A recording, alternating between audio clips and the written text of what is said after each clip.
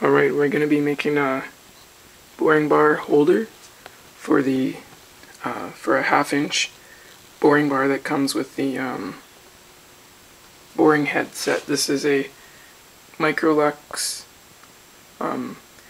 mini lathe 7x14, and it's from Micromark. And here is the boring head that I bought, and it has some 1/2 inch boring bars. And if you bought the boring bars set like this one, they're useless. You can see the angle in there. That's for a nice big bore. Otherwise, if you're going like a 1/2 inch bore, you can't even use that because you'd need to grind a big clearance on there, and that's just a waste of time.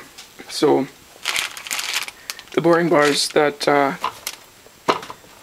come with the boring head, though, they're pretty good for that.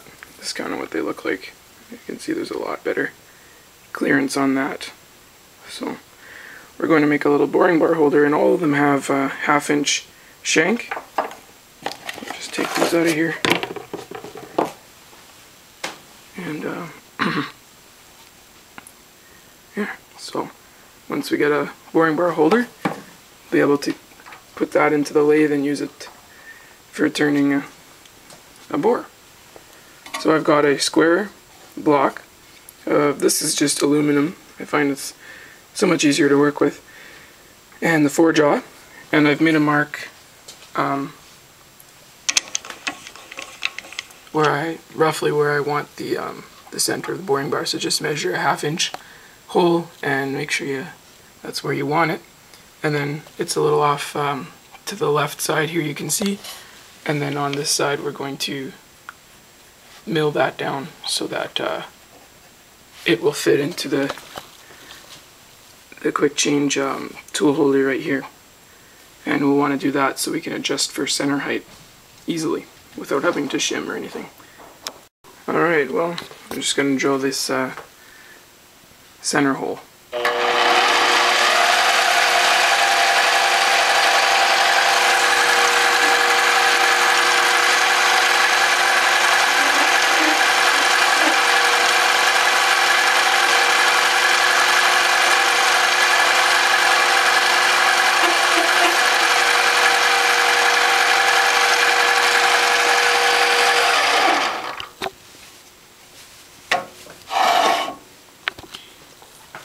So there's my hole, and you can see it's kind of off center there.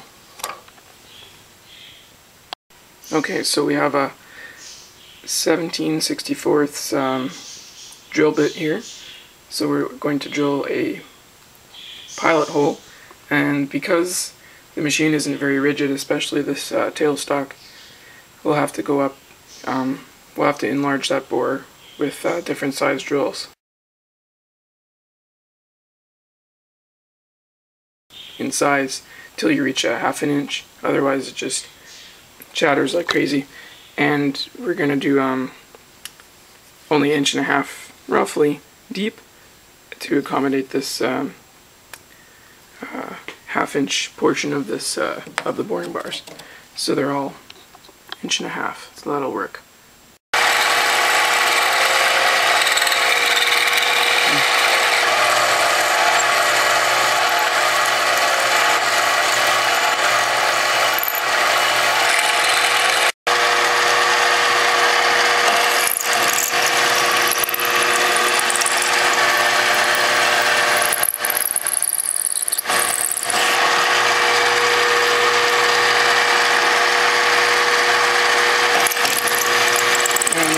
To my little black mark. I didn't want to push it because it does stall this little machine.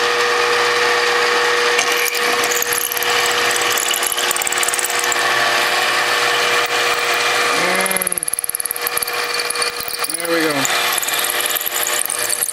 Good enough.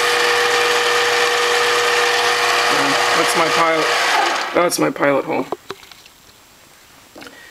So like I said, you're going to want to enlarge the hole slowly. You can try it yourself if you like. I tried it before and it gives quite a bit of vibration. So go up by 1/8. This is a 3/8.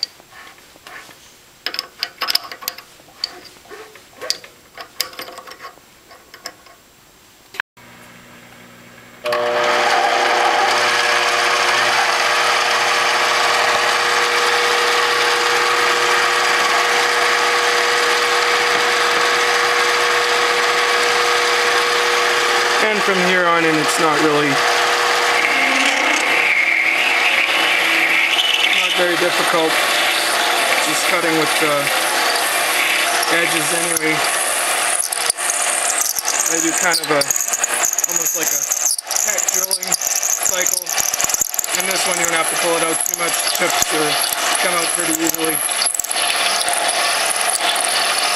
I'll feel the bottom of the hole.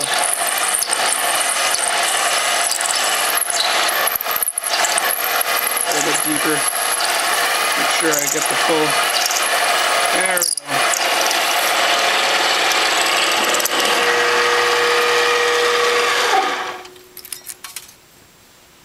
go. Alright, so it's 3/8. So we've got our 1/2 inch hole right where we want it, and these boring bars, yeah, you drill, it's usually a little bit, tiny bit oversized, so that fits in very nicely. Tiny bit of play, but that won't matter. So here's the setup for milling the part that's going to get clamped in the quick change tool holder on the lathe. You can just ignore this that stuff, that's just from a different project, but there's the block, there's the 1/2 inch hole, and this is longer than what I need, but you can always cut it off later. And this is what we're going to be clamping in. It's 350 thou deep, and so that's how deep we're going to want to go, and we're going to want to make it as thick as this. So just those two measurements, and that's the key sort of boss that you're going to make right there. So we're going to touch off here and mill off the sides.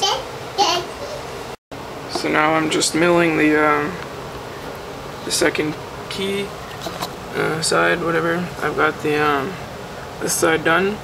It's 350 thou deep for the depth of the tool holder part, and this is going to be 450 thou wide. And I've set this stop here to the depth, so then I'm fine feeding down with this. I got a roughing end mill, so let's do this.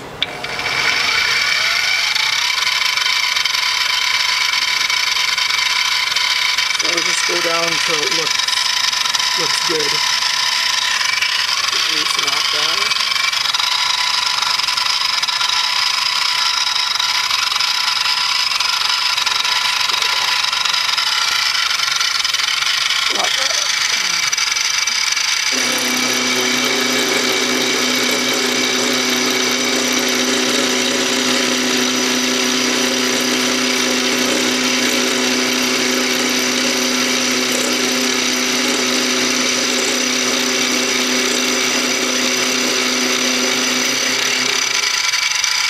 Then I just go back, so I want to be feeding against the cutting forces. So I'll go back and then adjust for my final cut. There we go. Finish off. Go down until I hit that stop. That'll be my final cut. Step right against the stop.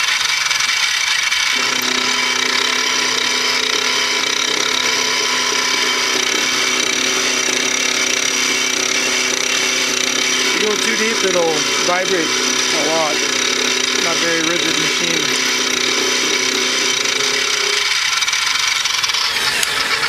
So there's the key to clamp on, and it's you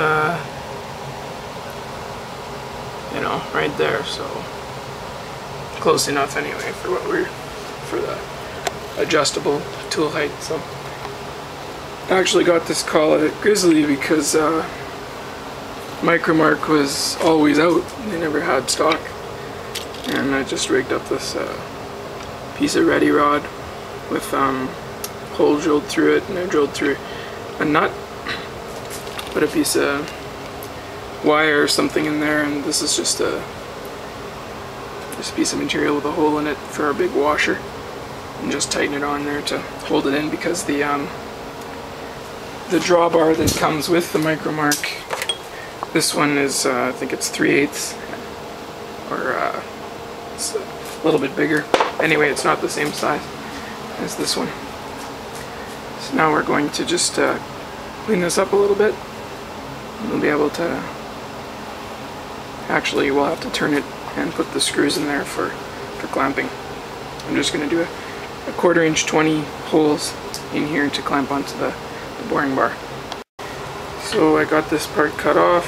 Actually, could have started off with a shorter piece like this and just drilled straight through, but whatever, not a big deal. So now I need to clamp it, and I'm going to drill some holes here. I'm going to lay them out very roughly, just with a marker, and then I'm going to drill the tap drill size and then tap them. So here's my piece, and I'm just going to drill a hole, this drill bit, but first I'm just center drilling, and since I'm tapping 1/4 inch 20, the tap drill size is a number 7 drill, in case you actually wanted to use the exact same one.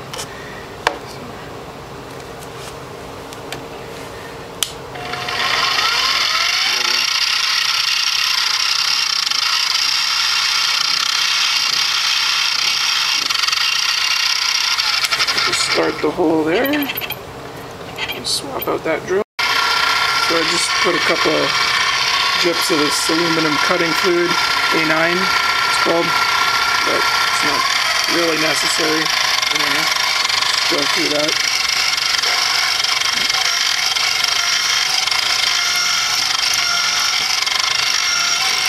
There we go. And I'm going to chamfer the hole as well.